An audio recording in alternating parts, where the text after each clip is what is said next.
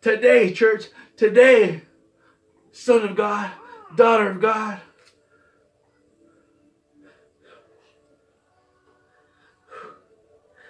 Jesus loves you, man. The Father loves you today. You cannot know love without knowing the author and perfecter of love. My Jesus. My Jesus. I'll keep this quick. I just want you to know that you can repent. Just repent. Just ask for forgiveness. Father, forgive me. Just like the son, you come to your senses.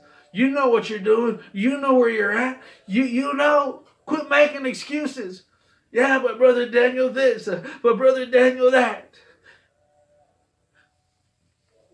Don't let life, don't let circumstances, don't let a doctor's report speak louder than the truth. And I read to you the truth. The Father had compassion. The Father ran to you. The Father's running to you today. He's extending His hand of mercy to you today. He's extending His love for you today. To comfort you, to love on you, to hug on you.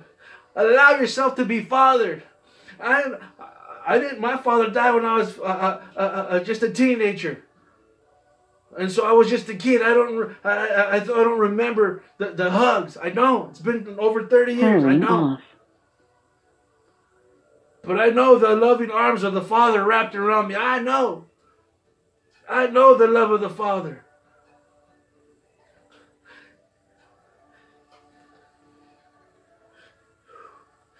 I know the love of the Father. And you can too. You can too. Put down the pride. Quit being so hard. Quit being so stubborn.